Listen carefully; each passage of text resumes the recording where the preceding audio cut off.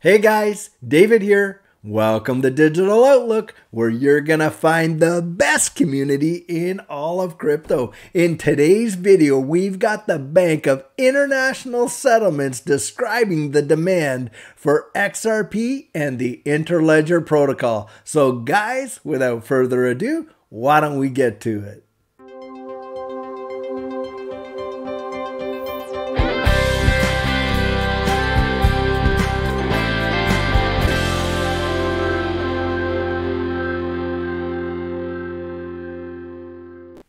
Guys, I believe today's video is probably one of the most important videos that I have ever made. And if you really want to understand what's coming and how this new digital economy is actually going to look like, you're definitely going to want to watch this one all the way to the very end. It is that important. Now, having said that, if throughout the video you think it deserves it, then I would say smash the like button, guys, and so that we can get this information out to absolutely as many people as possible, and that would be fantastic.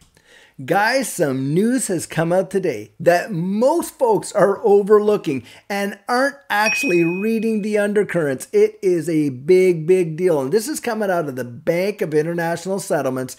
And it's the head guy, Augustin Carson, who's actually putting this out there.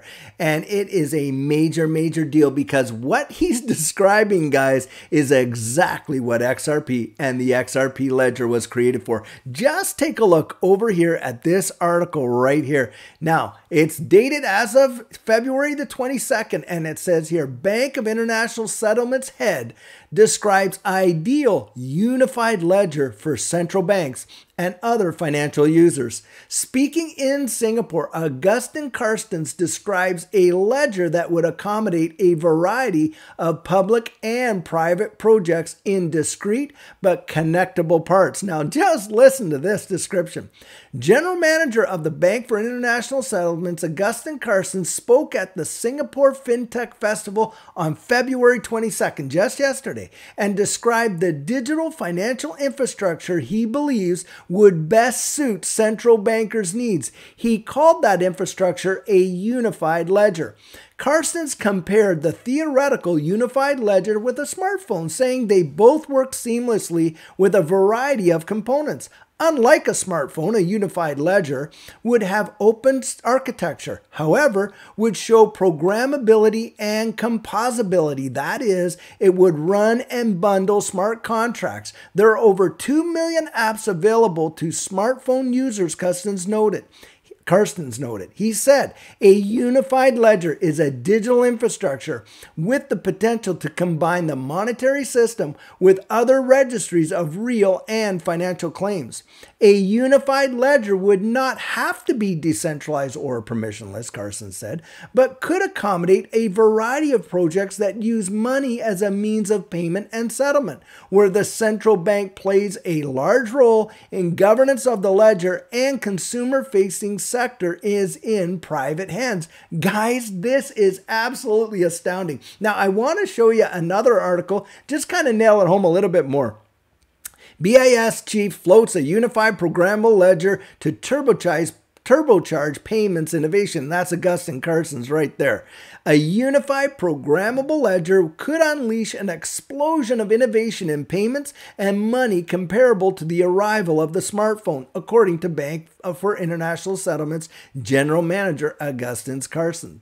The BIS and central banks around the world are working on a host of innovations, including central bank digital currencies and tokenization of different assets, including tokenized deposits. But Carson says in a speech at the Monetary Authority of Singapore, to fully realize the transformative potential of these new financial technologies, we need some way to bring them all together. And that's where he's coming up with this unified ledger. Now, guys, this is truly something, because I want to show you the definition of what the Interledger protocol is. And this is right off of Investopedia. Now, listen to this and compare it to what we just heard Augustin Carson say is the absolute solution for central banks under a global CBDC system. What is Interledger Protocol? Interledger Protocol is a blockchain protocol used for payments across different payment networks. It actually should say distributed ledger technology. The open source protocol connects ledgers from 2 or more different banks, thereby removing intermediaries and central authorities from the system. It promises to reduce costs and time required to process cross-border transactions.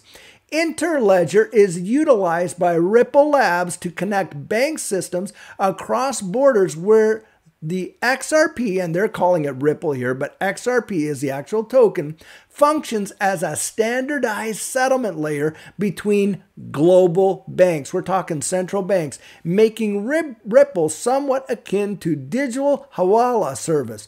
Guys, this is a massive deal. Now, if you don't know who the Bank of International Settlements is, take a listen to what this description in Wikipedia says. The Bank of International Settlements is an international financial institution, and guess what, guys? Owned by central banks, right? Federal Reserve, Bank of England, Bank of Canada, all these major banks, Bank of India, on and on and on, all around the world, the European Central Bank, that fosters international monetary and financial cooperation and serves, by the way, guys, as a bank for central banks. The Bank of International Settlement carries out its work through its meetings, programs, and through the Basel process, hosting international groups pursuing global financial stability and facilitating their interaction. It also provides banking services, but only to central banks and other international organizations. It is based in Basel, Switzerland, with representative offices in Hong Kong and Mexico City. Guys, this is absolutely, as far as I'm concerned, what Augustin Carson has done. He has literally laid out the roadmap for how Ripple is going to actually play a major function and a major role in this new financial system and connecting and interconnecting all of these central banks. Now, take a look at this article right here. And this was as of February 23rd, 2023, today. XRP sees ultra bullish prospects as developers reveal a cross-chain bridge to what? Drive interoperability is coming. Listen to this. Ripple X and XRP Ledger developers have unveiled a new XRPL standard for a cross-chain bridge that would considerably expand the potential use cases for the network and the XRP token. XRP Ledger could soon introduce a cross-chain bridge. Ripple's VP of Corporate Strategy and Operations, Emi Yoshikawa, has shared her elation about the newly published XLS38D, a standard proposal that would allow developers to create applications on the XRPL, ensuring network compatibility. Now, guys, let me ask you something. Do you think it's somewhat of a coincidence that Augustin Carson just yesterday at a major fintech and monetary forum in Singapore come out and talk about a unified ledger? And here you're having this release of this news about this cross-chain bridge to drive interoperability. And then you take a look at what the Interledger Protocol is, and it absolutely matches what he described as a unified ledger. Guys, I don't think it's a coincidence at all. Now, I want to show you this video clip from Ripple themselves, and it is about the infrastructure of central bank digital currencies, how that they're going to run in this new global financial system, and the role that the XRP Ledger and XRP is going to play. And I'll tell you what, guys, it is a major eye-opener. And while you're watching it, I want you to think about what you just heard from Augustin Carson, who is the head of the Bank of International Settlements, which, by the way, is the central bank of all central banks. And then we'll be right back. Today's global financial system is more complex than ever before. Yet as the world's economies grow, the infrastructure they rely on needs to evolve. Every nation has its own independent monetary policy and regulatory standards. But with varying system access and legacy technology, the world's financial infrastructure can seem overwhelming. At Ripple, we enable governments and central banks around the world to create new, high-performance financial infrastructures built on blockchain technology. More specifically, we help governments build and launch central bank digital currencies, or CBDCs. They are national currencies powered by modern technology that is secure, centralized and scalable. And these CBDCs will enable central banks to implement their monetary policies in more efficient and effective ways. The Ripple team brings a wealth of expertise to every new CBDC solution, working with hundreds of financial institutions, policymakers and regulators. Our solutions facilitate billions of dollars in cross-border payments around the globe. Ripple's CBDC solution is based upon one of the most reliable, sustainable and open source blockchain protocols, the XRP ledger, XRPL. The XRP ledger technology is perfect for CBDC blockchain applications. It's fast with transactions complete in 2 to 3 seconds. It's easily customizable and programmable. It's reliable, having closed over 72 million ledgers since 2012. The ledger's native functionality for issuing digital currencies also reduces the need for bespoke programming and reduces risk. Finally, the technology is sustainable as one of the first carbon-neutral blockchains. Each pilot is completely customizable and shaped to the needs of the central bank by an expert team. Here's how it works. Each nation's CBDC is hosted on a private version of the XRP ledger.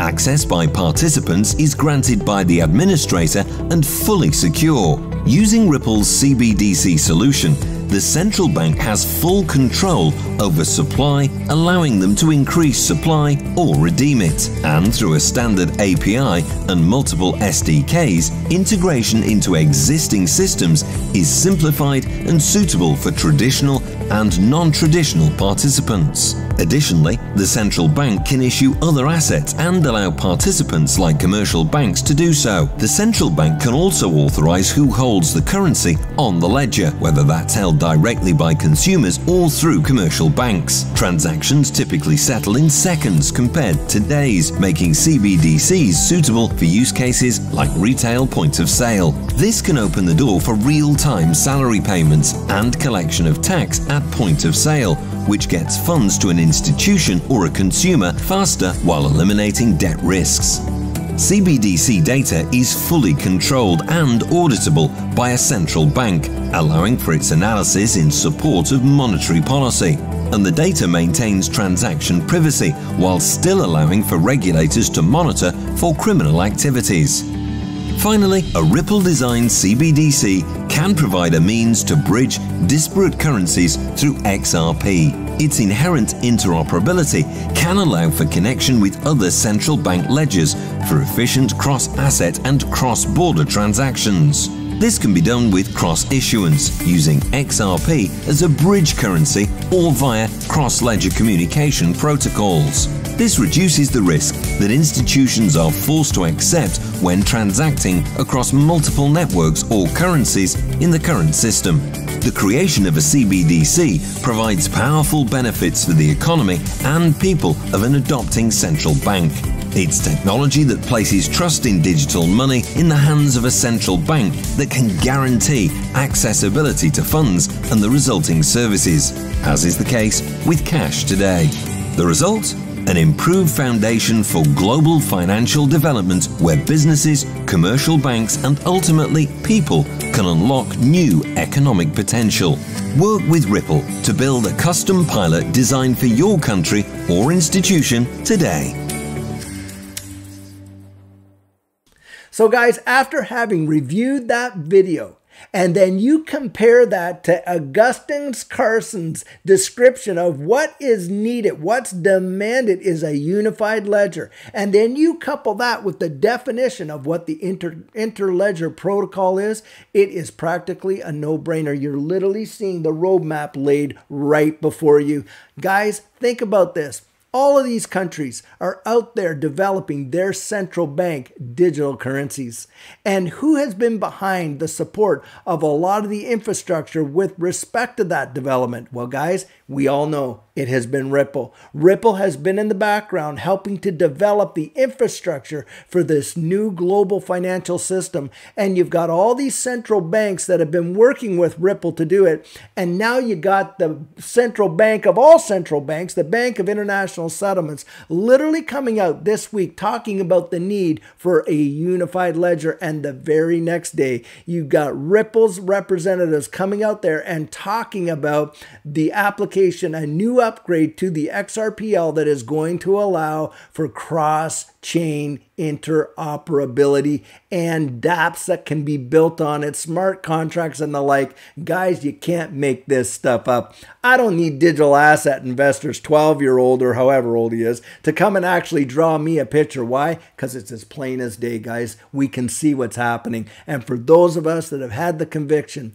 to actually see it and then get involved like we have, I think our day of reward is coming up very, very soon. This is an amazing story. I'm actually shocked that it's not getting as much press as you think it would, because he has literally laid it out before us. And I'll tell you what, guys, I am absolutely stoked, because you know that settlement is probably coming here in March. We're going to see a major implementation of this new system, especially with the ISO 222 messaging standard coming into full play here in 2024 and 2025. And it is really going to be something to behold, and we're getting to see it happen, unfolding in real time. And I can't wait till we all end up in that winner's circle together.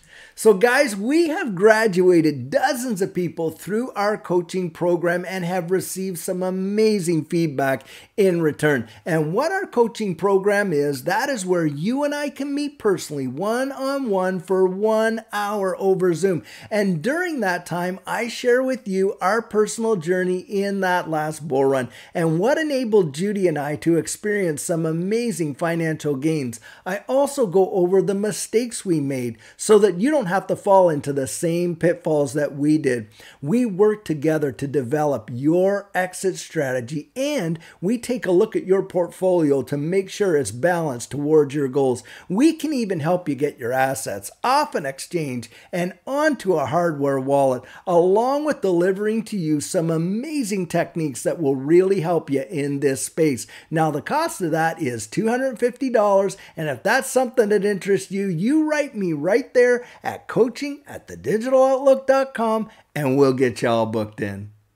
So guys, I hope that you enjoyed today's video. Boy, I'll tell you what, there are a lot of changes coming to this world, that is for sure. Now, I want to invite you to join the conversation and drop your comments right down there in the comments section. Open it up to the rest of the community and start a discussion. Now, many of you know I'm not a financial advisor, and this isn't financial advice, but if you found value in it, if you'd hit that like and subscribe, I'd appreciate it. And of course, don't forget about hitting that notification bell down there, because as you know, things in this space can change lightning fast, and I'd like to get that information out to you as soon as possible. And on top of that, I don't want you missing out on any of our regularly released videos. Now, if you're one of the thousands of folks who have been watching these videos but you haven't yet subscribed, would you do the channel a favor and join this community? We'd really love to have you on board. So in the meantime and in between time, stay safe, be blessed,